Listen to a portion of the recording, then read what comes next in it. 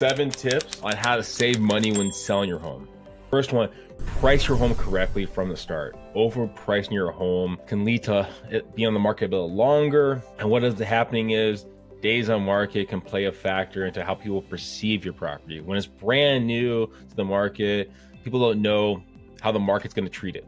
But if it's staying on the market for a little bit, they're going, well, other people are not offering on this, so what's wrong with it? So they start looking at a different light, right? So price your home correctly is going to, for the most part, allow you to maximize your sales price. Number 2, stage your home.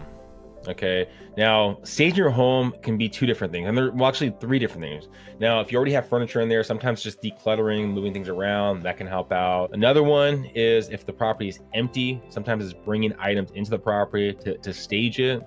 And then third one, maybe you don't have the financial capacity to actually physically stage it, but you can virtually stage the property. Sometimes the visual component to see, okay, well, this is where the couch goes, this is where the TV goes. It can allow that emotional aspect for the prospective buyer to say, okay, I can live here. But sometimes if there's nothing there, it's harder for them to like figure out where they should put things.